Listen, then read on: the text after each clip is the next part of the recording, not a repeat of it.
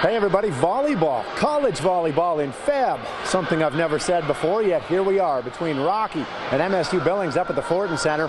Battling Bears enter this one 7-1 on the season. Yellow Jackets in just their second game.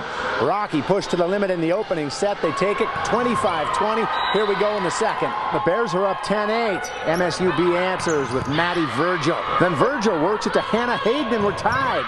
Rocky, though, with a nice defensive effort from the libero.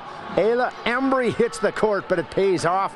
Monique Rodriguez there to put it away for a 5-point Rocky lead.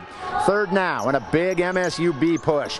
Bailey Monk drives it off a defender for a 13-3 lead. But look at this dig. Embry back to work and all over the floor, somehow keeps it alive. Jackets win that point, and they take the set on this possession, 25-15. To a fourth we go. Kyra Oakland again. Smokes one down Broadway. Then here's match point for the Bears. Rocky bumps its mark to 8-1.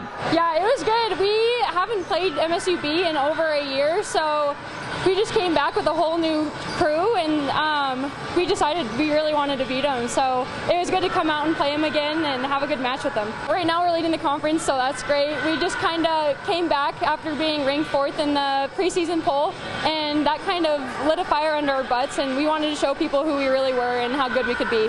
All right, that'll do it from the Fortin Center. Rocky again runs its record to 8-1. Yellow Jackets now 1-1. Scott Breen, MTN Sports.